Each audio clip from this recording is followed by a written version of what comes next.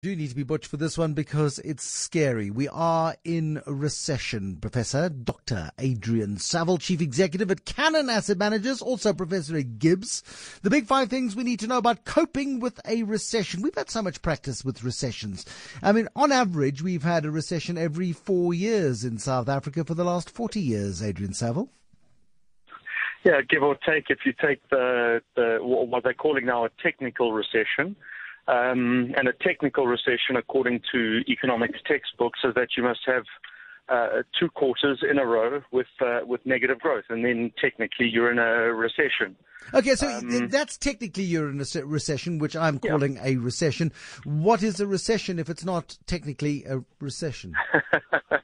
So my complaint about this technical recession is that the per capita growth in South Africa is the real barometer.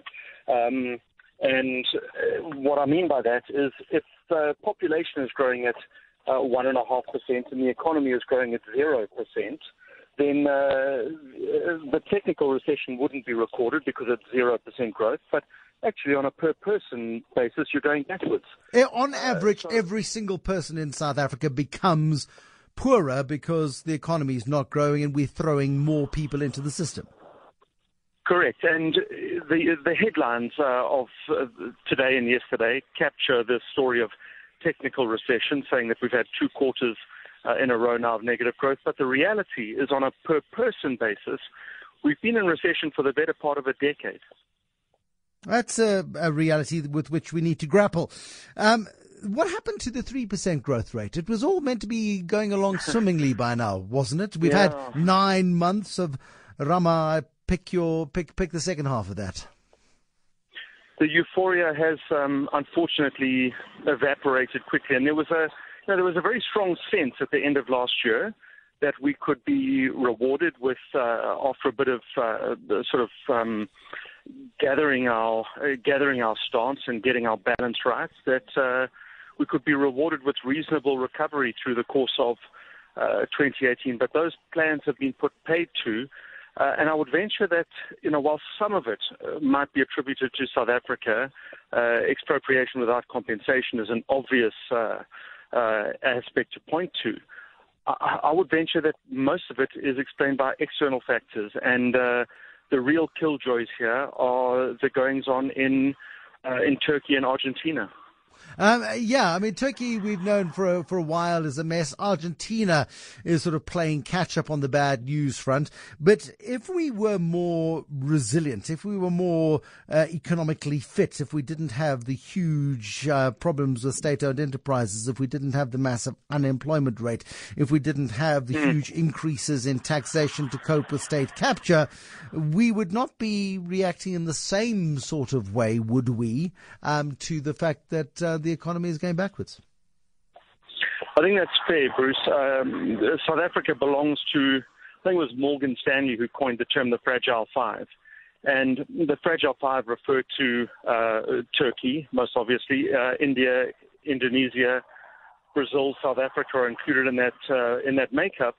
And the suggestion is that these economies have a set of common attributes that leave us structurally fragile, and the most common attributes are that we run the so-called twin deficits, and the twin deficits are budget deficits and current account deficits, and that our growth is externally driven. In other words, we are outward-looking economies which leave us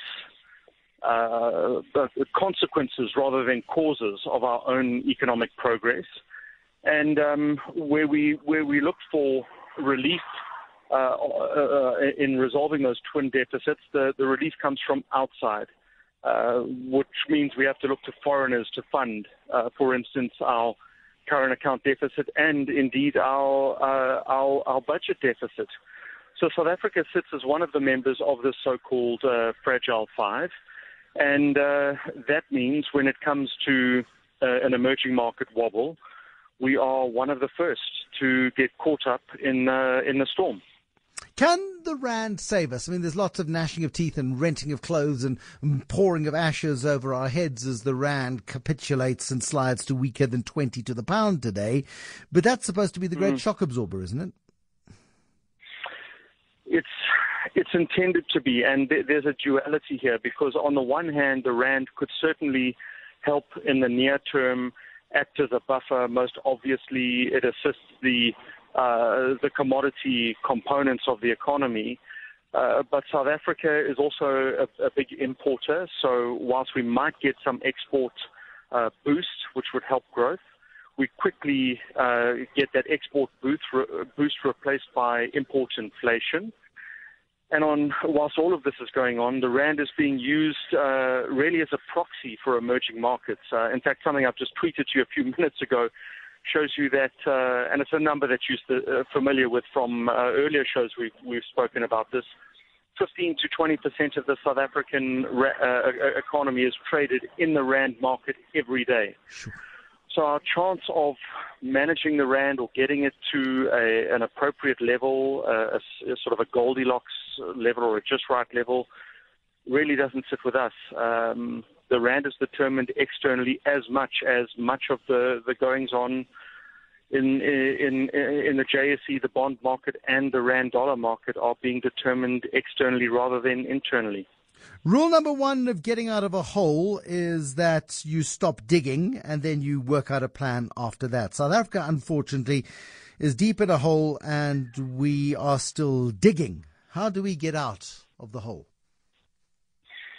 I think this is an aspect that I've raised in many of our conversations. South Africa has an investment drought. It's been the case for the better part of the last decade. It's all good and well to talk about, a consumer recovery or perhaps even a fiscal boost, but neither of those is really sustainable and neither drives production, employment, competitiveness. It's the supply side of the economy, the production side of the economy that we have to look to. And there's two components there that could potentially really get us into our stride. And the first is unlocking the investment vault. And here we really do sit on a hidden treasure, represented amongst other things by the basket of cash that JSE listed companies sit on, the better part of R1 trillion in cash. And then the ability to drive exports. And the most obvious export destination is our very fast-growing neighborhood, where many of our neighbors are in good strides, strong growth, and are willing buyers of our products and services. So there is, without question, the capacity to turn this recession into a recovery, and in getting that recovery in place, turning it into structural and sustainable growth. But that's about, as you point out, certainty and stability in the stride. My thanks to Dr. Adrian Saville, Chief Executive at Cannon Asset Managers.